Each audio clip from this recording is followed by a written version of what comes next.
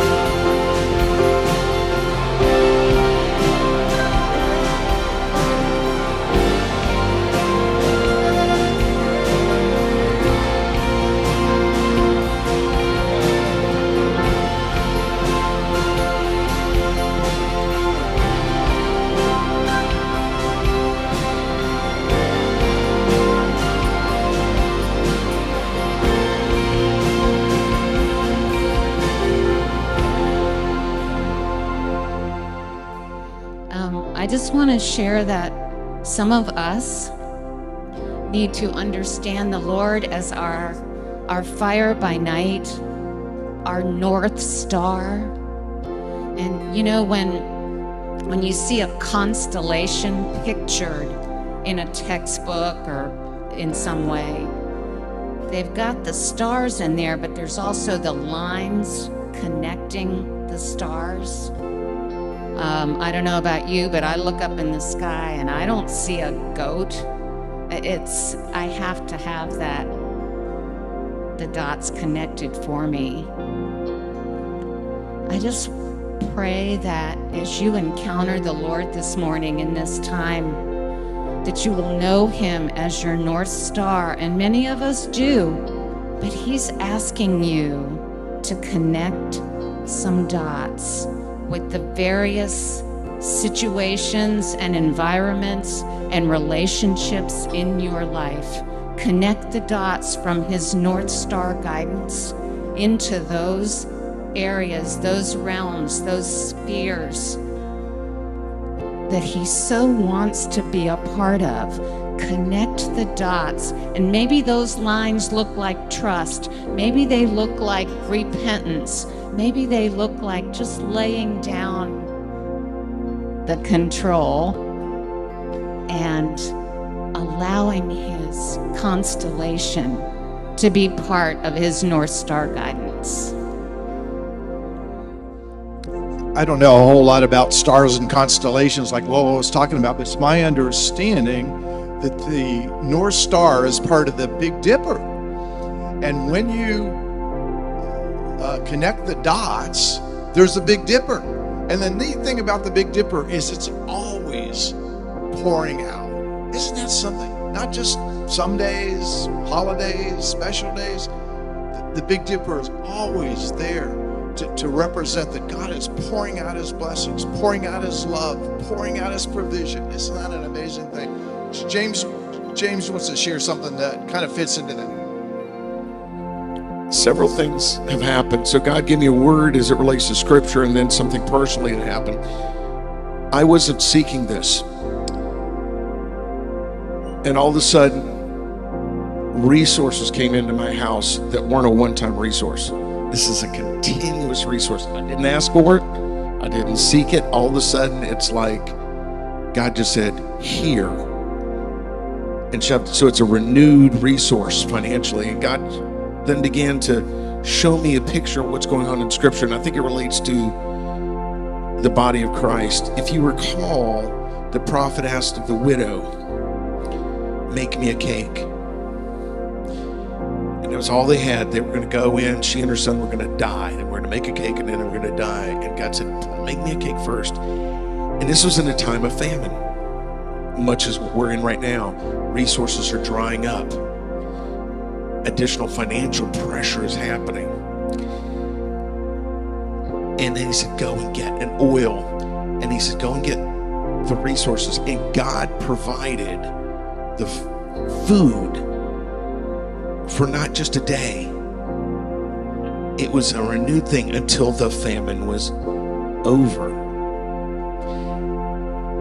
And I hear the Lord saying he's going to do the very same thing for his people who seek him. So if you've got financial things, wait. Resources are coming, not just provision. God would say, I don't simply provide only for my children. Do you dote on your own children? How much more do I dote on mine? How much more do I give? So I see a direct corollary that I've experienced, but also what's in Scripture, especially because finances are drying up with some people. But God hasn't forgotten his children.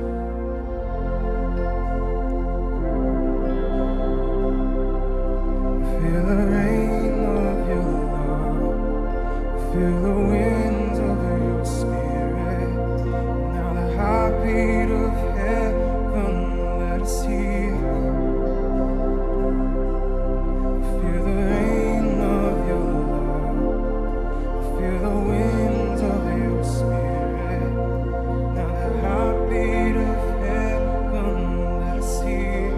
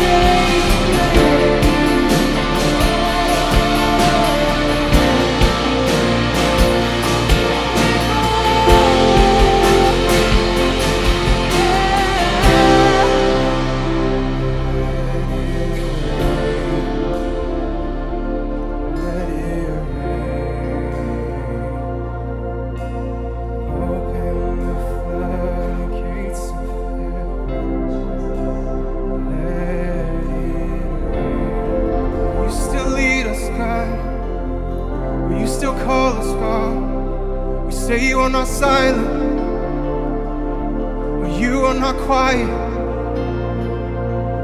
You say that you are making a way where there is no way. The streams of the desert,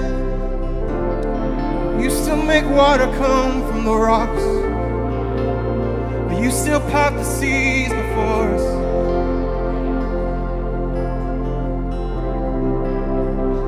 So let it rain,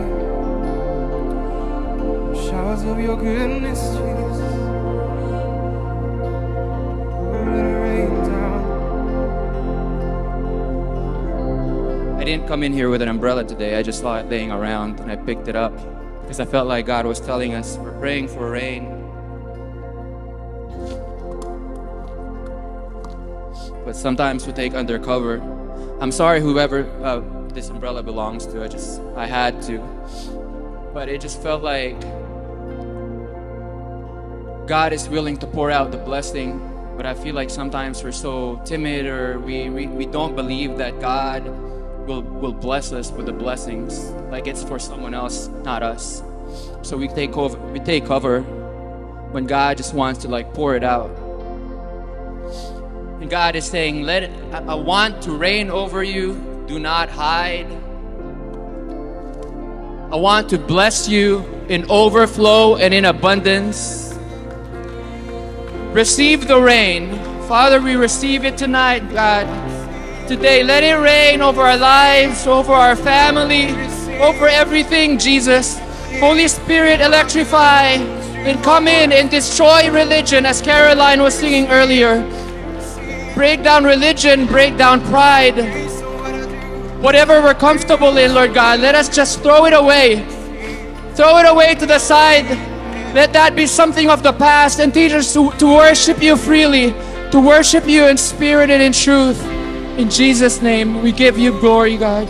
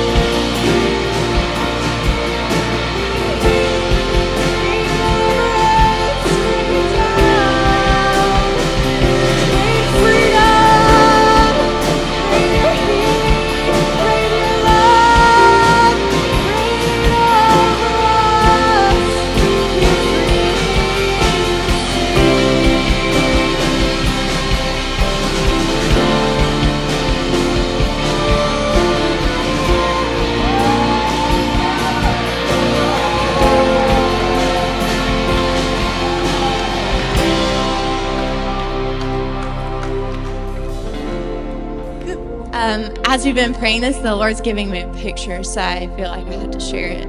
As we've been asking, Lord, let it rain, open the floodgates of heaven. This is what I see. There is a land that is destroyed by war. There's smoke around. There's rubble everywhere. It's a really gloomy place of destruction. And a sweeping wind came across the land, and it blew away the sand and all of the ashes. And then there was a torrential downpour that swept across the land. It was heavy and what would feel disillusioning to be standing in or driving. And suddenly the rain started to lighten, and there was a lingering fragrance of a sweet, refreshing scent that cloaked the area, almost as it was the aroma of the throne room. And then there were people standing there. And as the rain fell on them, it covered them in what would be the oil of the Holy Spirit, and they were drenched. And as the oil dripped into the volcanic ground, there was a pearl that appeared out of the ashes. And it started to light up like it was radiantly illuminated. And it started to shake. And then the pearl started to melt. And as it melted, it erupted almost in a catalytic way, like a lava would erupt from a volcano. And it poured out over the land, and it flooded everything people were standing in. So instead of water, it now was this like illuminating oil, metallic-y color. And from there, it illuminated the space and pushed away all of the darkness that was moving around. And then the picture zoomed out as if a drone was flying, and it expanded. And then I saw the state of North Carolina, and it expanded beyond that into what was the US, and then the whole world, and a white washed over the land in a cosmic radiance that reflected the radiance of God, just as Jesus transfigured, or when Moses saw the presence of the Lord. And then I heard Habakkuk 2:14 said, "For the whole earth will be filled with the knowledge of the glory of God as the water covers the sea."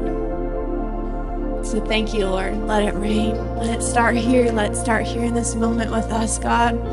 We stand surrendered with open hands, open hearts, God. Have your way. Let it rain.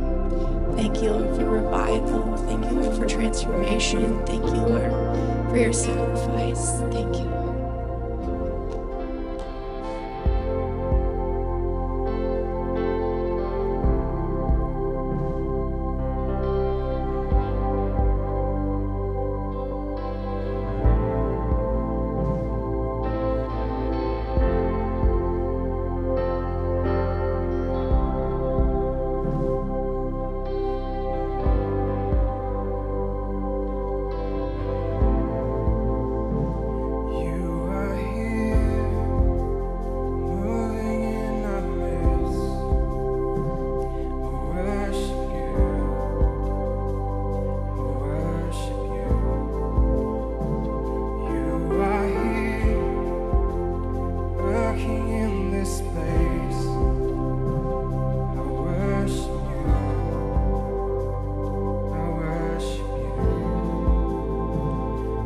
God,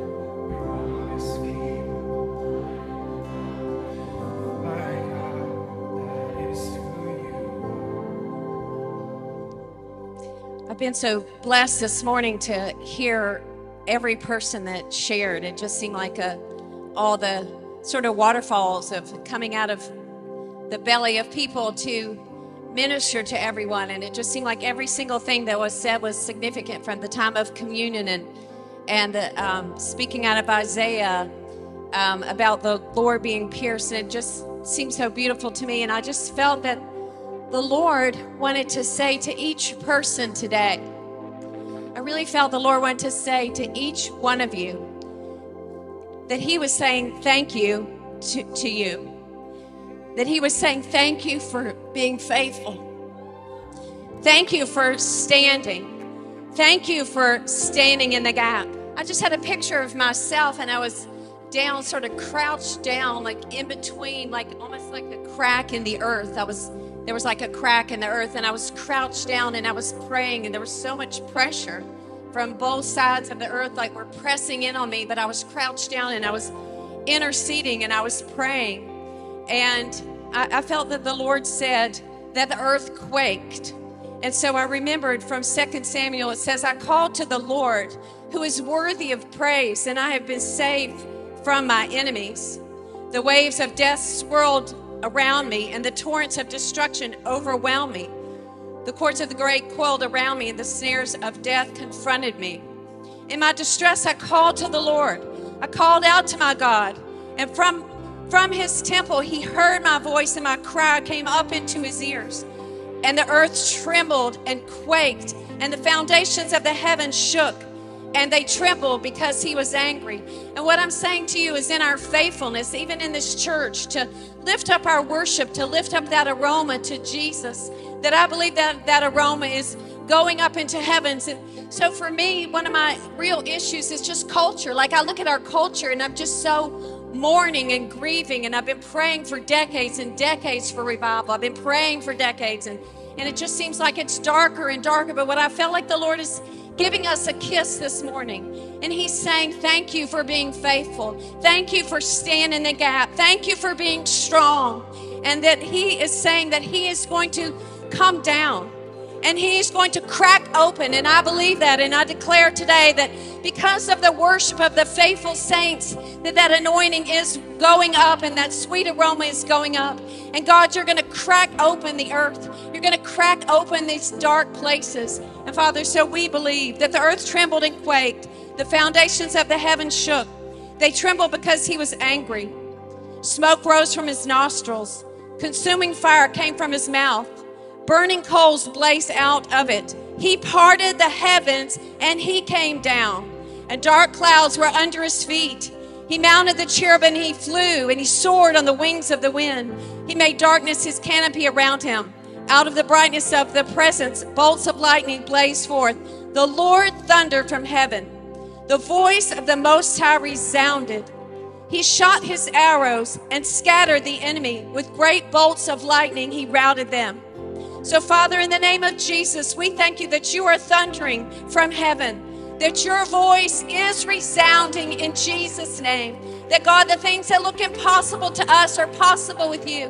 And, Father, because of your faithful saints who stand in the gap, who stand under the pressure, who don't give up, God, who persist, that, God, you are going to change our world. Lord, we just believe that the valleys of the sea will be exposed, the foundations of the earth laid bare at the rebuke of the Lord. And so, Father, we thank you that you rebuke darkness, that you rebuke your enemies. And, Father, we thank you that we are going to see this awakening and revival, like what Madison was talking about, that anointing that comes down and flows down.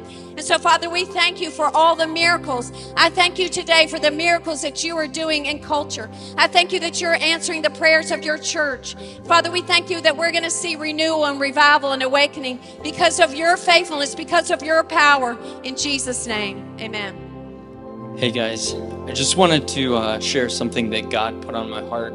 A perspective as you're here in this room is just that you are standing before the throne of God and you are in his presence, and everybody around you right now is in a refuge and in salvation. And this is a place where you can just go and you can feel his presence, and he is filling this place and he's filling every single one of your hearts. And God prompts me in these times to ask him questions, every question, any question. And because he says, don't be afraid to ask me these things. Don't be afraid to just to pry and dig deep into my heart, because I want you to know a few things. And he said, I want you to know my love. He said, I want you to know my call, my heart, my actions, how I look, how I speak and sound, how I move, and what I think of you. One question that I've been asking a lot recently is, how can I serve you right now, Father? Thank you for serving us. Thank you for washing our feet. Thank you for cleansing our sins with your blood. But how can we worship you right now? How can we serve you? And he said, this is how you do it. Right here, you surrender all your inhibitions, all your feelings, all your fears and your worries. You let them go. You give them to me. You put them in my hands, and you fall and you rest in me and in my presence and in my throne room. And I just wanted to share that because I think right now in this place, we need to just focus on him and ask him any questions that you might just have, really burning in your heart and in your mind. And just be ready for an answer, because he's going to provide an answer. He's going to provide a way. He's going to provide the light to guide you into and out of what you're in and into the next glory that he has set up for you. I'm going to be fast. I have a testimony to share, but Jeremiah 33:3. Call to me and I will answer you. God is listening, and God wants to tell you something. My husband and I were invited by an acquaintance to a Kingdom Business Association meeting, and it was a conference, and we went to the conference all day Friday, all day Saturday, but Friday night, George had some issues with the tooth, and we had to leave right at the end of the conference. And what we didn't know at that time was the pastor who had been teaching, and I don't know anyone in this organization. No one knew me, no natural knowledge. But I had asked God in prayer just a week prior 2 very specific questions. Very specific questions. And this man stood up and said that a friend of his had told him, I think you need to study Judges 5. And then he said, that's about Deborah. See what my name is? I'm working in the kids this day. And he said, I have a word for a Deborah or a Debbie. Now, there's a lot of Debbies in the world. And this was a conference of hundreds of people, maybe 300 plus. And I was the only Debbie there. Now, I wasn't in the room when this was delivered, but I've gotten it since then, because the next day when I met people, they said, oh, you're the Debbie. You're the Debbie he was talking about. So this is what he delivered to me in answer to my specific questions that I asked God through a man who didn't know me. He said my name 6 times. Someone said, could it be a spiritual Deborah? He said, no, this person is named Deborah. And he said, we break the power of arthritic pain over your joints, tendons, and ligaments. God is giving you a renewing of hope. You have a renewing of health. You have a renewing of faith. And I sense that there was a very traumatic event 25 years ago in your life that turned and set the course for your life. I am seeing a traumatic event that caused your life has in the past had times of great despair, but God is giving you a renewing of hope and a renewing of faith and a renewing of health. And then he slowed down and he says, and also, as some of you know, we have my husband and I, he's the bass player, have a big faith project going on right now, and it involves one of our children. Any of you ever been a prodigal? I know some of you have prodigals. And he said, and also, I see a younger man directly connected to you, and the Lord is moving on his heart, and he will come to the Lord within the next year. So let me tell you, God is listening and he will answer your questions. So ask him.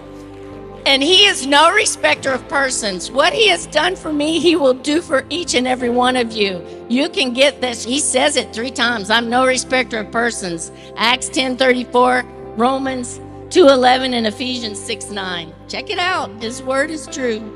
Thank you. So I was sitting down trying to mind my business. And I saw, as we were singing, let it rain, pour yourself out. We want more of you, God. I saw a class, and it was like a third full, and it was the rest of it empty. And I seen that he was like, this is many. They want me to fill them, but they want to hold on to what was left. And that's like identity, old stuff, old habits, old belief, old traditions, limitations. And he's like, I want to take you higher. I want to fill myself with you. And the thing is that he can't fill, like he said, new wineskin. He can't put the new in the old. We're going to pray that old habits, old identity, they die, because there's a newness that God's trying to give us. There's a fresh anointing, new oil, new wine, a new identity, new purpose. So he hears us, like they said, he hears us. So we can't call him to do something and just say, no, not that, not that. So God, I pray that we surrender all to you, God, that we get all the limitations be broken. All the limitations, all the religion, everything that's hindrance, Lord God, be broken now in the name of Jesus. And we thank you for your fire of your anointing, your revival of your Holy Spirit to fill us and encounter us, God. As we say, let it rain. Do it in us, God. Deepen us, Father. It's amazing, isn't it? I just love these services because God is speaking through all these different people that didn't even know what was going to happen. I didn't know what the songs were going to be, but before the service, in our pre-service prayer, I saw the Lord with a little eyedropper dropping out little drops of blessing. And I said, oh God, that's not enough. That's not enough. We don't need little drops. And I thought of that old song, mercy drops round us are falling. But for the showers we plead. If you're pleading for showers today, I encourage you to come on up and just say, Lord, you are great. You are wonderful. But Lord, we don't want a little eyedropper. We don't want little drops. We want a flood. We want the floodgates. We want the rain. So thank you, Father.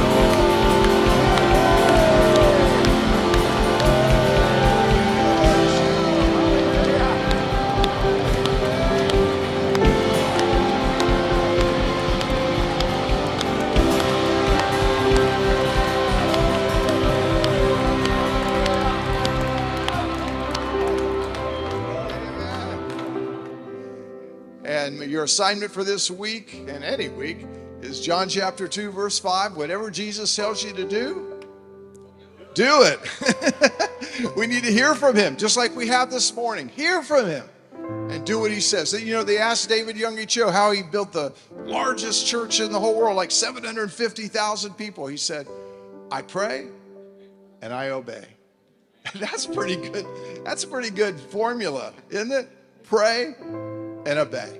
Let it be. Thank you, Father, for what you've done this today, Lord. Father, we thank you, God. You have done great things. You are a great God. And we thank you, Father, what you're doing in this church. In Jesus' name, amen. Love you guys.